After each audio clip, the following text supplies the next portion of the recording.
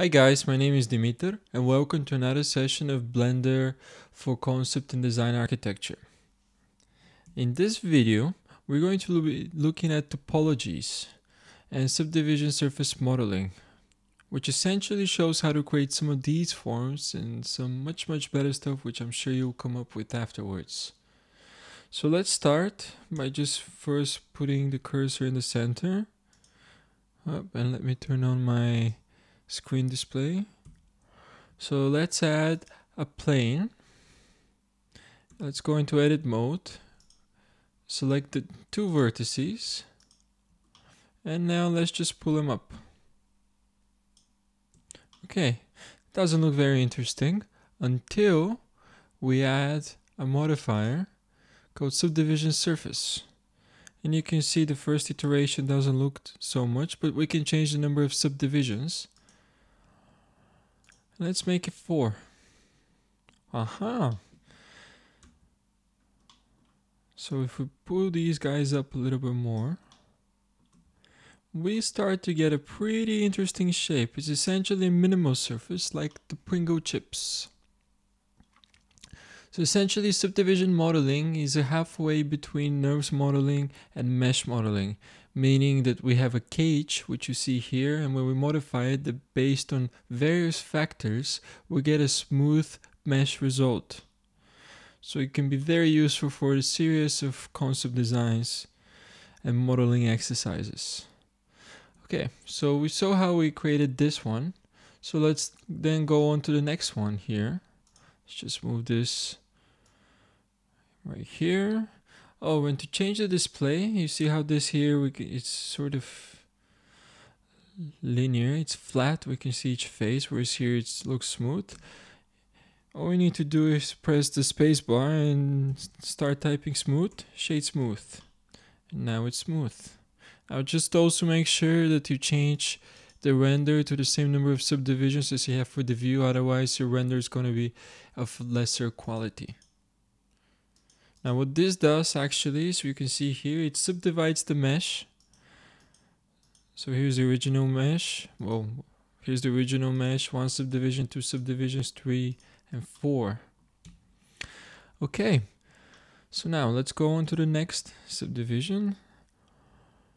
I'll just start with a new one, create a plane.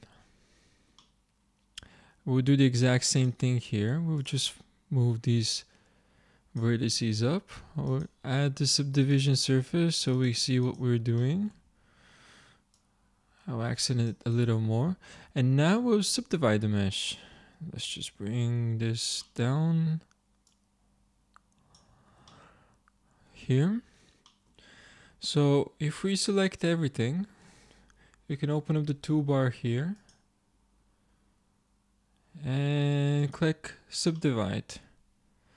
So now you see with the subdivision, it looks a little bit different than this mesh does. Essentially, the more subdivisions we have, the less smooth it looks, because it's almost like a fit through curve through specific points. In this case, it's a fit through surface.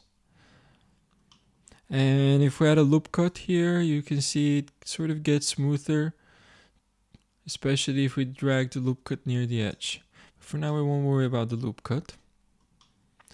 Okay, so now let's just grab these 4 vertices here and drag them up.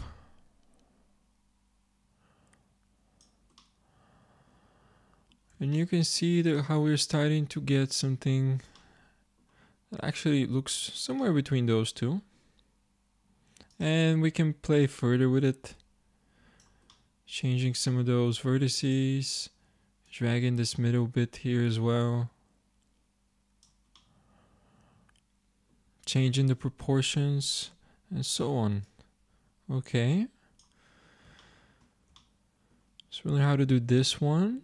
And this one, these two are essentially very related. In fact, you can see what the mesh looks like. I just played a little bit more with them to get that sort of shape. Alright, so if we go in here and I just slightly pull this out, or maybe we just scale these 2 vertices, and we pull these guys a little bit higher. And now you see we get something very similar to what we had before. We can fix the tail, but we don't need to worry about that. Right, so next bit is this one here, which is even simpler if we add a mesh. Again, we pull the corners up. Subdivision surface. Pull in more. We subdivide our mesh. I think we need to have it selected with everything. Right. And all I've done in this one is just pull the middle point up or down. And you can see sort of how it reacts. It creates an average between those 2 points. And separately, if we scale these, you can see the sort of shapes we get.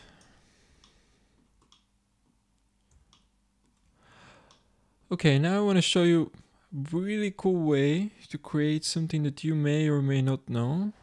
Let's see, where is it? Where is it? Here it is. So it's called the Volvo Pavilion. Volvo Pavilion.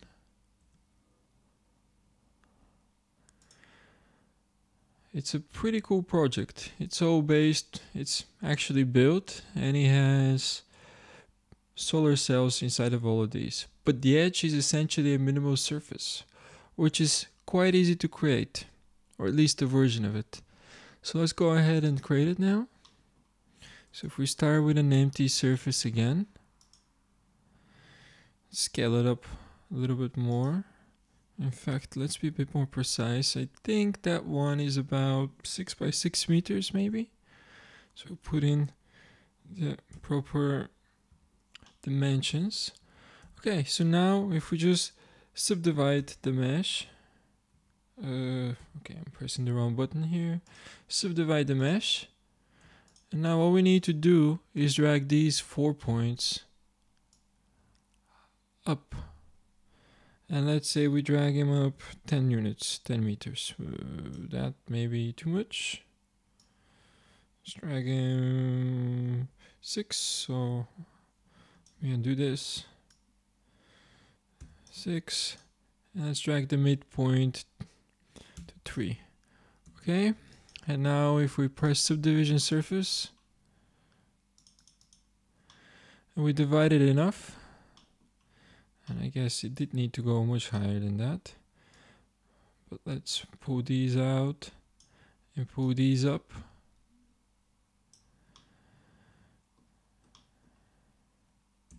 And you sort of see the kind of effect that we're starting to get here. Now if we scale those, I think in their case they scale them in. That's one way, which actually I don't think is too close to what they were doing. I think what they were doing is very similar. Just scale this a little bit, subdivide the mesh, and let's drag, instead of those midpoints, the corner points.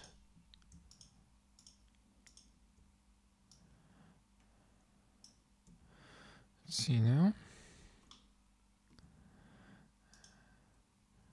And if we take our midpoint now up,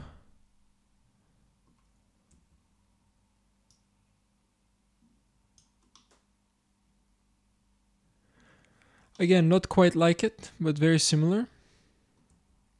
Be happy if you share in the comments how you've achieved something quite similar to the Volvo Pavilion. But essentially this is subdivision surface modeling, which is could become very, very powerful. I think if we rotate this, no, that's alright, we keep it. And you can see this, for example, here, it could be used for arches, for many things. And again, if you want to, we can shade it smooth, change the resolution so we make it even smoother, and so on. Now, Really cool thing about that is once we have this mesh that we're sort of happy with, let's say we want to do some arches, and let's sort of maybe blow them up in just one direction. Let's move them up a little bit. Okay, this is kind of cool. Alright, so how do we develop it further now? We can start to we can start to draw some more loop cuts, which as you see we have a direct result in the mesh. So let me first duplicate this mesh here. And if we enable this button, it becomes very much like the Maya's tree mode, if you're familiar with it. Essentially, we don't see the cage mesh, we see the final mesh result. Alright, so in here, now if I create a loop, let's say here, and here, and we want these loops actually to become quite sharp. So let's move this slightly up. To make stuff sharp within subdivision modeling, to make edges sharp, there's something called edge crease, and there's a couple of ways you can find it, like everything else in Blender, I guess any other program for that matter, is if you go to the edges menu, which you can get by pressing Ctrl E, and it gives everything that has to do with edges. I believe you can go to mesh edges, and it's the exact same menu. And this is what we're looking for. Shift crease. Where did it go? I don't know. Oh, I don't have an edge selected. I just have the vertex. So let's select this edge and this edge. Mesh edges, crease, and let's put 1. So you can see that it starts to become much sharper.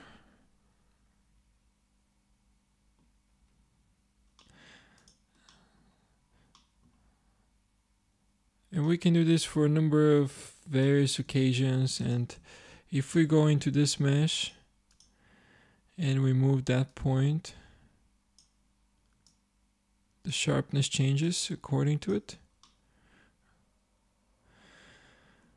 And let's say we wanted this spine to actually be quite sharp as well. Or even better, how about we select it, we bevel it. We can do that by typing bevel. And it's going to give us some weird results, that's all good. We can sort of ignore them for now, because what we have here, if you don't have the tools panel, just press T for it to come up. We can directly edit the previous command that we've worked with. So I'll just change this to %, make it something really small, 0.02 or 1. And yeah, it's gotten quite extreme, hasn't it? That's alright. What we'll do then is sort of move our edges down a little bit to get closer to what we want. So do you see what happened here? When we introduced 2 edges where there was 1, the accenting towards the vertices became more intense. Alright, so let's just move this point a little bit up as well. Okay. So now, what I actually wanted to show is if we select this edge, and if you alt-click it, it selects the whole loop. So and Shift alt-click to select the second one. Now Shift E, type 1. And what happened here? I think we need to scale them out a little bit. Well, we have one version of an edge that's quite sharp. I believe they're very close together, and that's why they look a bit funky. So let's just move this one over a little bit. Move this one over a little bit. There you go. So now we have a kind of a flat spine that does all kinds of stuff, some which may not be too pleasant.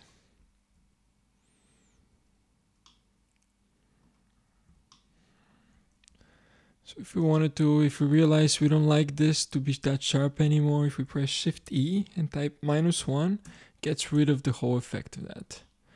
And now if we we can also drag this edge maybe a little bit out, which, as you can see, it again reduces the effect that has.